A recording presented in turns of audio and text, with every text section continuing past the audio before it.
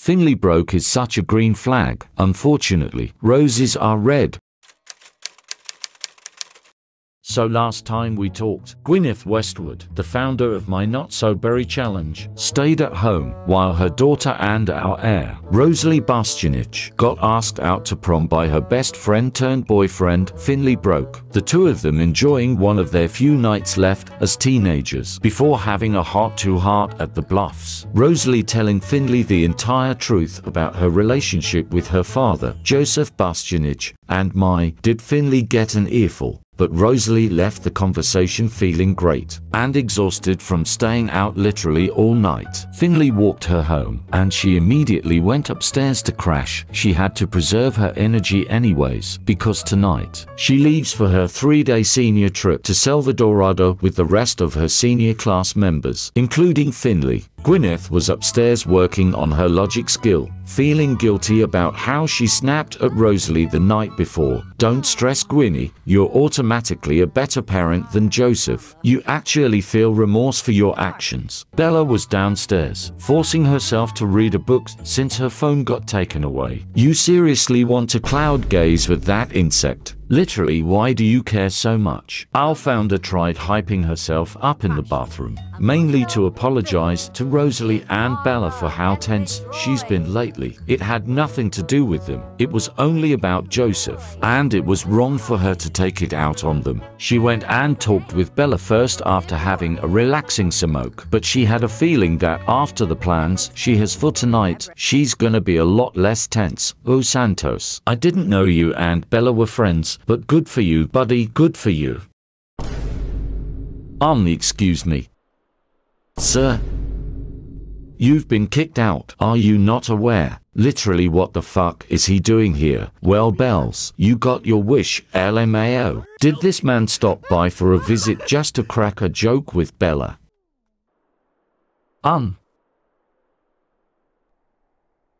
By then, Joseph left right before Rosalie woke up. Thank goodness she didn't see him. It would have messed up her good mood all over again. She was a bit sad to be leaving high school, but was very excited to be going to college with Finley at her side. Speaking of college, Rosalie had made a decision about where she's attending and what she's studying. She'll be attending Foxbury Institute and pursuing a degree in history. She wishes to enter the politician career. Finley's words last night resonated with her. What he said was true. Rosalie cares about people. Putting up with her dad's bullshit for so long is proof. Going with Courtney James to give birth when she barely knew her was proof. Sacrificing becoming prom jester so she could see Finley win was proof. She wants to help people and make the world a better place for Sims who are struggling. She will have the power to do that as a politician. After doing a face mask and packing everything she needed for her senior trip, she decided to go downstairs to try to talk to her mother Gwyneth again. She hates how they've barely spoken over the past few days, and with everything that happened with Joseph. She really missed her mum. She needed her. Gwyneth needed and missed her just as much so. Rosalie eased her way into their conversation. She first brought up college, telling Gwyneth that she picked which university and what major. Gwyneth said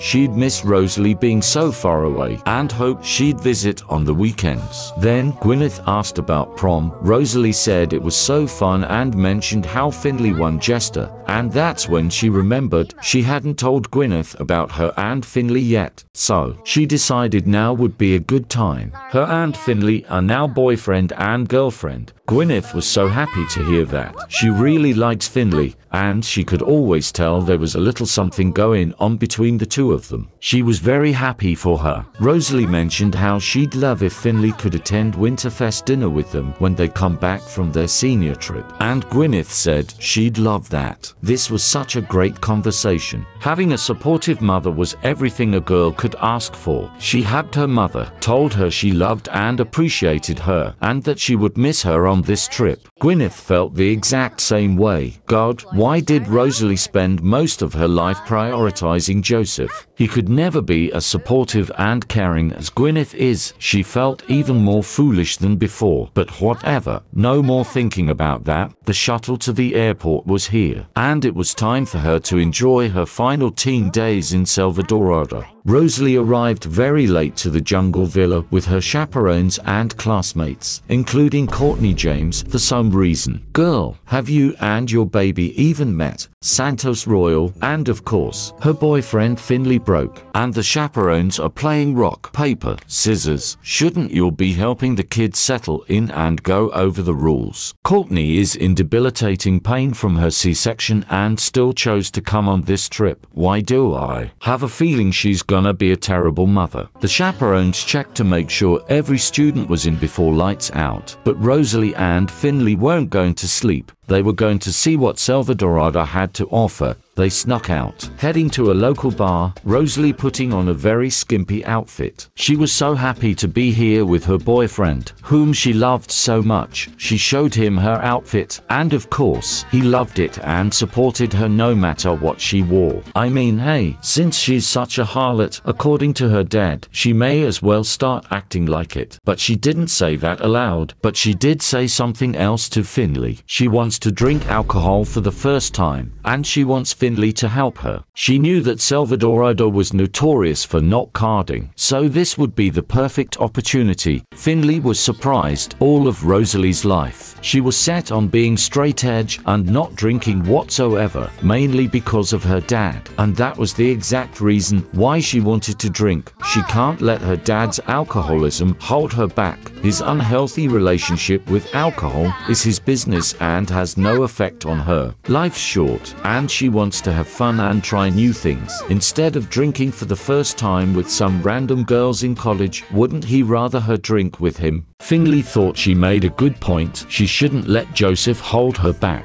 If that's what she really wanted, he was all in and would fully support her decision. He was just happy she trusted him. Together, they headed inside the bar, Finley checking out the menu to see what Rosalie would potentially like. He went ahead and ordered her a mango margarita, and he ordered himself a paloma. Rosalie was a bit nervous, taking a breather before reaching for the glass to take her very first sip of alcohol. Oh.